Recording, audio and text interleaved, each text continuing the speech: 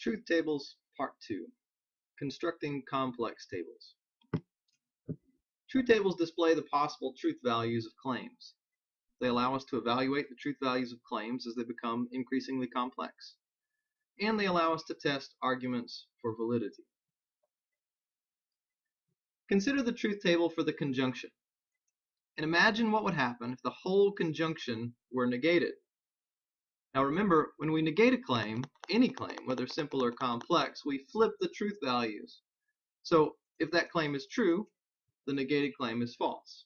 If that claim is false, the negated claim is true. So if we look at our truth table for P and Q, we see that all the truth values under the ampersand are flipped when we add the negation. This is a more complicated truth table than you saw in part 1. In this case, we treat P and Q like a single term, like a single claim, and apply the negation to the connective, to the column that's under the connective. The negation changes the truth value of the claim it operates on, and that's so regardless of whether it's simple, as in P, or complex, as in P and Q. So every time you find a complex claim with multiple operators, treat each operated claim like a singular term. Let's take our negated conjunction and disjoin to it a conditional.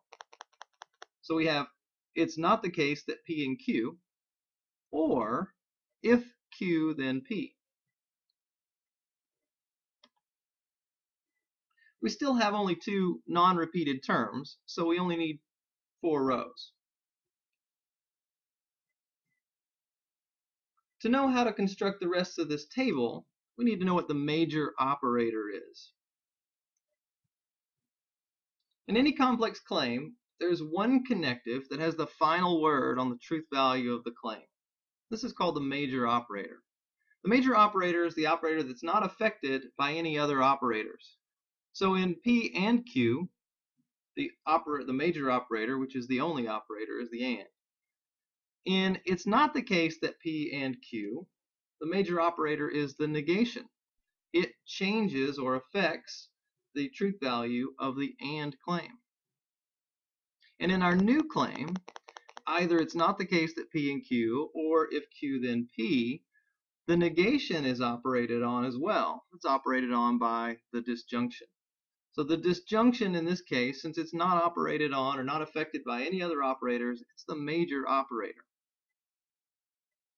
We'll construct the truth table for the major operator last. So, since the major operator will be the last column we fill in, now we need to know the truth table for the conditional. We know our truth table for the negation. It's not the case that P and Q, so we fill in the truth table for if Q, then P. Now we can complete our table. Apply the truth table for the disjunction to the major operator of each disjunct. So this is going to be the column under the negation for the left disjunct, and the column under the conditional for the right disjunct. Taking those 2 columns and applying the truth table for the disjunction, we can formulate our column underneath the disjunction. In this case, all truths.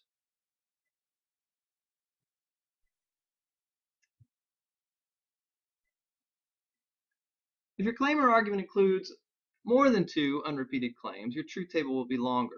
You'll need more rows to accommodate possible truth values. Recall that the way you determine the number of rows you need is to place the number of unrepeated claims as the exponent of 2. If you have 2 claims, that's 2 to the second. If you have 3 claims, 2 to the third, 4 claims, 2 to the fourth. Let's look at a complex claim with 3 unique claims. This requires 8 rows.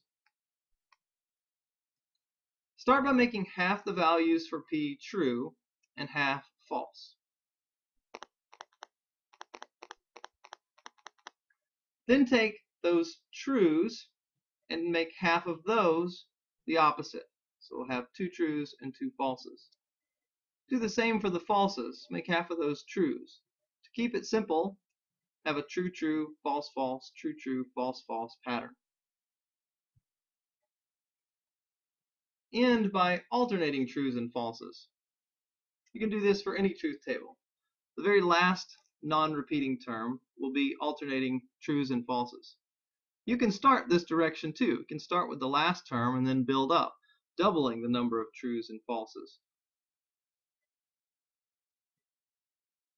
Now you're ready to complete the truth table for this more complex claim. So to save time and space, construct the truth table with the operators already in place.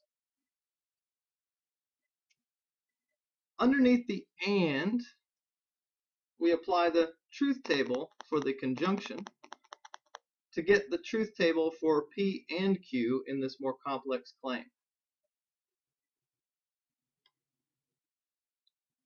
Then we take the column under the ampersand, the conjunction, and the column under R, which is by itself a simple claim, and we apply the truth table for the disjunction. So in this case, you see the two columns in white. They're going to result in the column in yellow when we apply the truth table for the disjunction. And this is the complete truth table for this disjunction. For more on truth tables, see the video Part 3, using truth tables to test for validity.